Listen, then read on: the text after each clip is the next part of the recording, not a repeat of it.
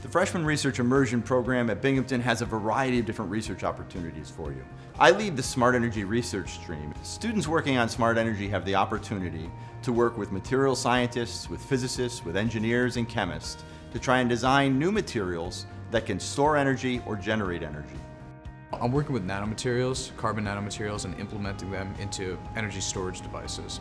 The idea is that we're trying to get higher efficiencies and better cycle rates out of capacitive energy storage devices. I started pursuing undergraduate research as a freshman. There's nothing like having the opportunity to actually work in a laboratory setting and be given that opportunity so early on. My time at Binghamton University, I have learned so much. In the research lab, I've learned more than I've learned in any of my classes. And that's not saying that the classes are no good. It's that research is just such a comprehensive experience.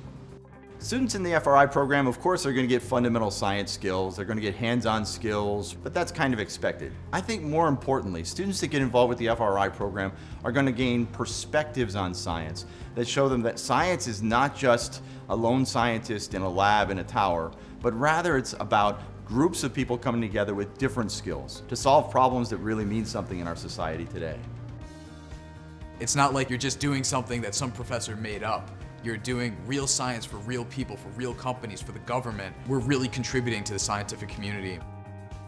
There's nothing more exciting than seeing a student who holds in their hand the world's supply of a compound that they just made, that no one else has ever made before. That's the exciting thing. That's what students get really fired up about. From the moment I stepped into the university until now, I've seen a major difference in my competence level as a researcher. And once people realize your competence, there's not too many limitations. You're able to really pursue what you're interested in.